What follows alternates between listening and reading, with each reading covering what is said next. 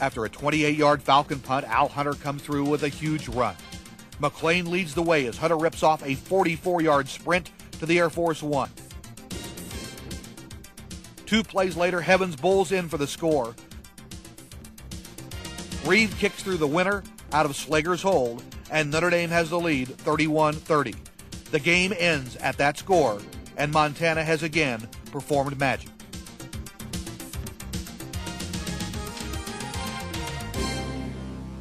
Dan Devine's first team produced a record of 8-3. Not what a lot of Irish fans wanted, but certainly better than what might have happened if the comebacks against North Carolina and Air Force had not come to pass. The 1977 season began very rocky for the Irish. Many believed Notre Dame would walk to the national title, but Pittsburgh fell in a struggle 1910 at Pitt Stadium. Then Ole Miss ambushed the Irish in Jackson 2013.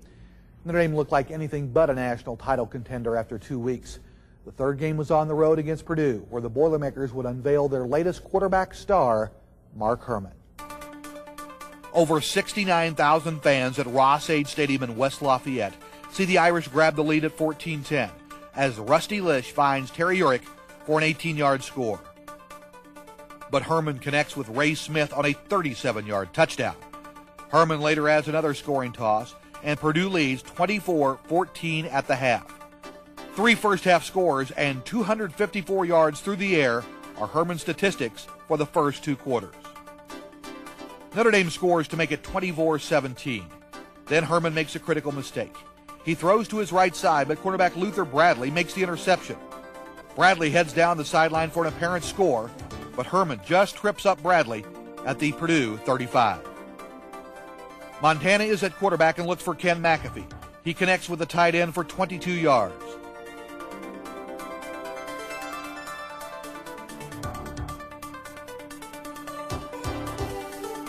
He then hits his favorite receiver for 13 yards and the score. After the Reeve conversion, the game is tied at 24. Over 4 minutes remain as Montana leads his team toward the winning score.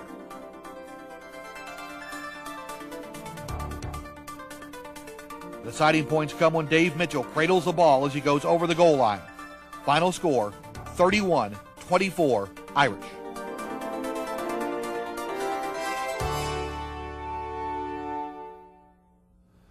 The wake-up call at Purdue would revive the Irish for the remainder of the season. USC would fall by 30 in the famous green jersey game, and the Irish would win the national title with a 38-10 victory over Texas in the Cotton Bowl.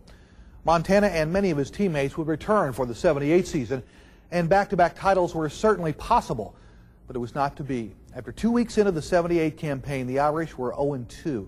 Missouri upset Notre Dame at the stadium 3-0, and Michigan returned to the schedule with a 28-14 win also at Notre Dame Stadium. Then the Irish reel off 8 straight victories, and they're going after number 9 at the Coliseum against USC.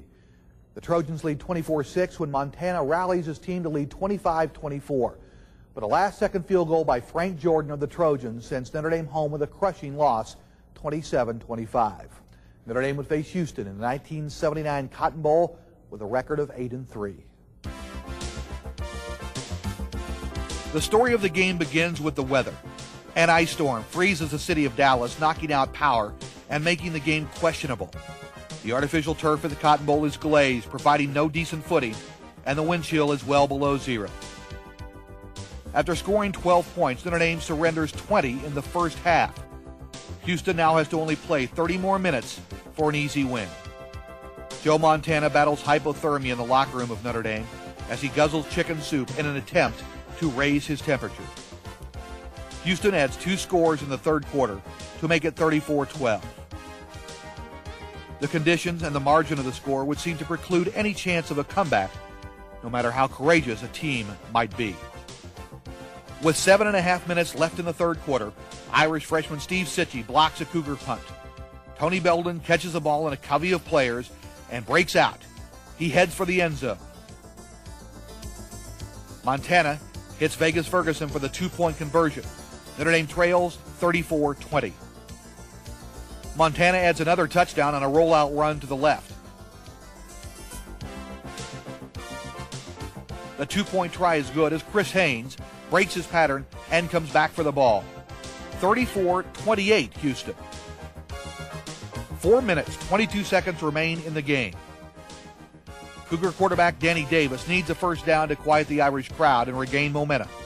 He looks into the secondary and has Willie Adams open, but the ball is late and Dave Weimer somehow flips it away at the last moment. Houston has to punt. 2 minutes, 25 seconds remain. Montana takes the Irish to the Houston 36. Back to throw, he breaks out of the pocket and begins to run. The defensive pursuit catches up to the Irish quarterback. The ball is knocked to the turf. The Cougars recover. Now only a minute 50 is needed to be killed, and Houston will have the win.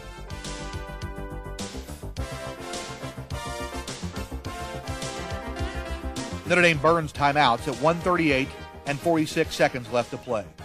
It is 4th and 1 at the Houston 29. Houston coach Bill Yeoman goes for the first down. Davis slides the ball to Emmett King. King takes one step and is met helmet to helmet by freshman Joe Gramke. There is no gain. The Irish have the ball. 28 seconds remain. Notre Dame is 28 yards away from the goal. With no timeouts left, Montana gains 11 yards.